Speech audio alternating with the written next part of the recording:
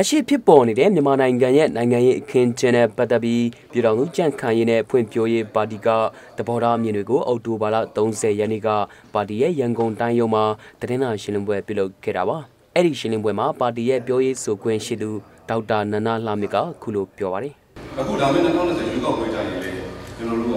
နိုင်ငံအောင်ကျူးသားမှာအစိုးရပြည်မှာပြည်သူတွေပဲဖြစ်ပါတယ်။ကျွန်တော်တို့ပါတီနိုင်ငံရေးဖွဲ့တယ်ဆိုတာက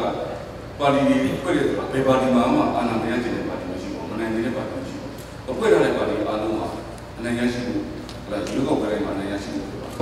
ကျွန်တော်တို့ကလည်းကျွန်တော်တို့အစိုးရဖြစ်လာတဲ့အနေကြရင်အရင်9နှစ်တက်တန်းထက်အခုလက်ရှိအစိုးရထက်ပုံမကောင်းမွန်တဲ့အနာဂတ်ပြောင်းကျွန်တော်တို့ကြိုးစားနေတယ်ဖန်တီးနေတယ်ကျွန်တော်တို့ဆောင်ရွက်သွားမယ်လို့ပြောလို့ပါတယ်။ဒါအပြင်2020အထူးထူးရွေးကောက်ပွဲမှာပြည်ထောင်စုကြံ့ခိုင်ရေးနဲ့ဖွံ့ဖြိုးရေးပါတီရဲ့အနိုင်အရှုံးကိုပြည်သူတွေကသာအဆုံးဖြတ်ပေးမှာဖြစ်ပြီးပြည်သူတွေကယုံကြည်လို့တာဝန်ပေးအပ်လာရင်တာဝန်ထမ်းဆောင်မှုအစဉ်သင့်ရှိနေတယ်လို့ဒေါက်တာနန္ဒလှမြင့်ကပြောပါတယ်။ကျွန်တော်တို့အနိုင်ရရှိခဲ့ရင်ပြည်သူတွေတာဝန်ပေးလို့ကျွန်တော်တို့ဆိုတော့ပြည်သူနိုင်ရရှိခဲ့ရင်စီးပွားရေးကောင်းမွန်လာအောင်ပြည်သူလူထုရဲ့လူ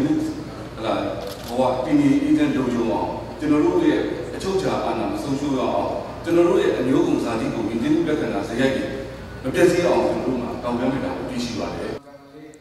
2015ခုနှစ်အထူးထူးရွေးကောက်ပွဲမှာပြည်ထောင်စုကြံ့ခိုင်ရေးနဲ့ဖွံ့ဖြိုးရေးပါတီအနေနဲ့မဲဆန္ဒနယ်1000ကျော်မှာကိုယ်စားလှယ်နေရာ100ကျော်လောက်သာအနိုင်ရရှိထားတာဖြစ်ပြီးလက်ရှိအချိန်မှာ2020ရွေးကောက်ပွဲအတွက်ကြိုတင်ပြင်ဆင်မှုတွေပြုလုပ်နေတာဖြစ်ပါတယ်ခင်ဗျာ။